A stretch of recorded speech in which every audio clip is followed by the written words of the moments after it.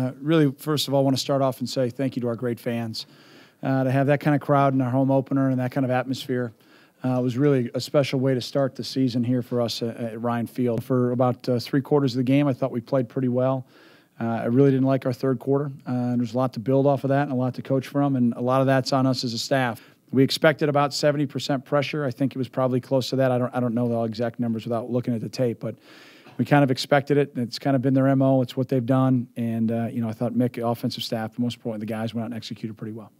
We came into the day, and Coach McCall said, Kane, you're going to get the first 2 or 3 series. Trev, you got the next 2 or 3, and we're going to see where it goes. So we were just flip-flopping, and, we both had a pretty good night. So it worked out well. I read the quarterback, and he gave me everything. His shoulders were to his left, to my right, and they were high. So, off of that, I saw a chance, an opportunity to make a play, and from there I just got real excited and just kind of like a squirrel trying to get a nut. That's what it was.